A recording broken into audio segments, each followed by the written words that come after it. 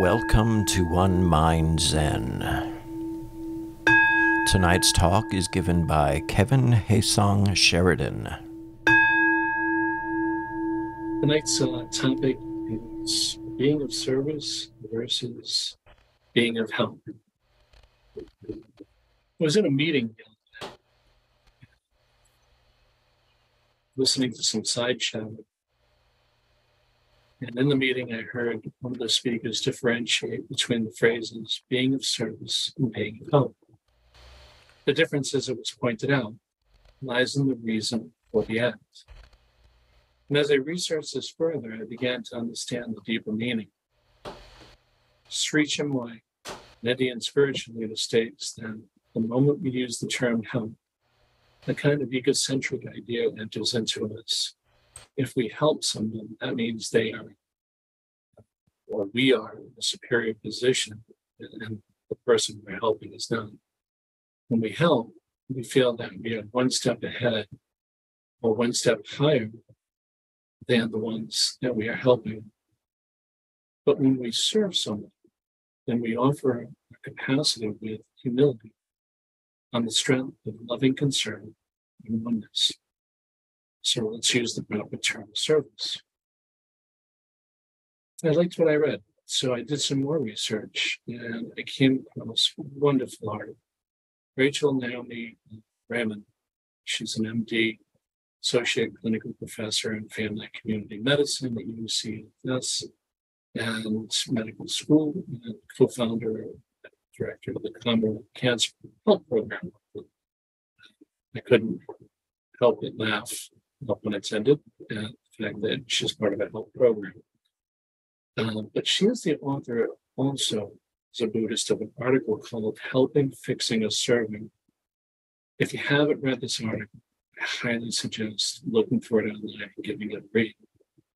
And in the article, in which she adds a third option, fixing, she states that helping, fixing, and serving represent three different ways of seeing life. When you help, you see life as weak. When you fix, you see life as broken. When you serve, you see life as a whole. Fixing and helping are really generated from the ego. And service is the work of the soul. It's your true self.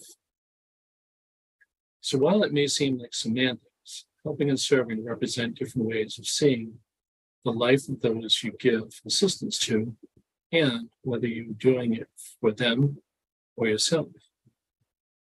Again, when you help, you see another as weak, not the same strengths you have. Are you then helping them for your sake? And helping is not a relationship between equals. When you serve, you see another as a whole being, as an equal. So, shameless hint, if you're looking for instant gratification out of the act that you're doing, you may be in the wrong road. Service rests on the teachings that Buddha gave us to give service to those that suffer. When we serve, we make a connection to the spiritual level. There's no difference or duality. All suffering is our suffering. All happiness is our happiness. As we awaken in our Buddhist practice, the urge to serve comes forward naturally and without doubt, as we embrace a new way of being able to look around us and see others. Gil Frosdale, a Buddhist, in his article called The Joy of Giving, Generosity, and the Instant Karma It Generates, discusses this in the terms of giving of oneself. He states, the Buddha stressed that the spiritual efficacy of a gift is dependent not on the amount, but rather on the attitude in which it's given. A small donation that stretches a person with little means is considered of greater spiritual consequence than a large, but personally insignificant donation from, say, a wealthy person. But at its most basic level, dana, a Pali word for giving, in the Buddhist tradition means giving freely without expecting anything in return. The true act of giving is purely out of compassion or goodwill. or to desire for someone else's well-being. Perhaps downer is more about how we are than what we do. Through generosity, we cultivate a generous spirit. Generosity of spirit usually leads to generosity of action. But being a generous person is more important than any particular act of giving.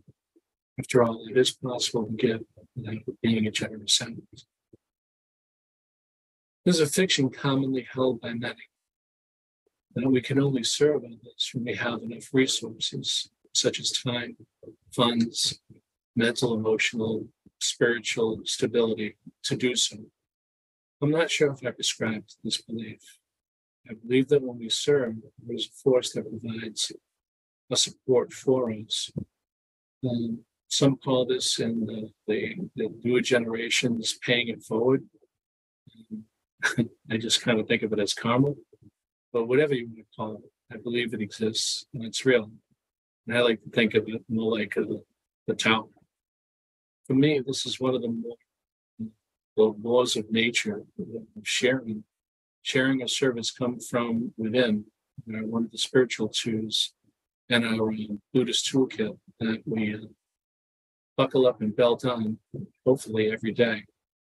And, we help by that way, by all in samsara, to initiate happiness, tranquility, and appreciation in our lives, regardless of our own personal circumstances. However, it's funny, when you're of service, sometimes it improves your situation as well. Interesting how that works. Other authors have actually talked about this in their good works as well. Kahlil Gibran, author of The Prophet, speaks of this when he says, everyone has a purpose in life, a unique gift or a special talent to give to others. When we blend this unique talent with service to others, we experience the ecstasy and exaltation of our own spirit, which is, of course, the ultimate goal of all goals.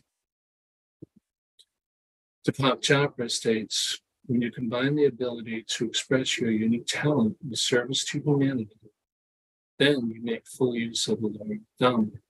And coupled with experience of your own spirituality, the field of pure potentiality, there is no way you will not have access to a limited abundance, because that is the real way abundance is achieved.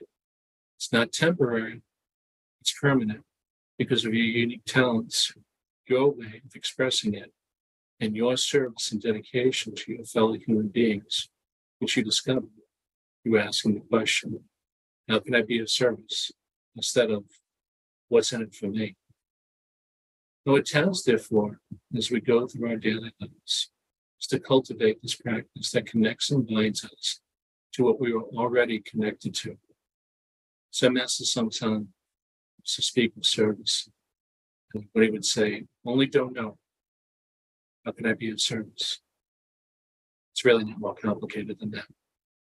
Thank you.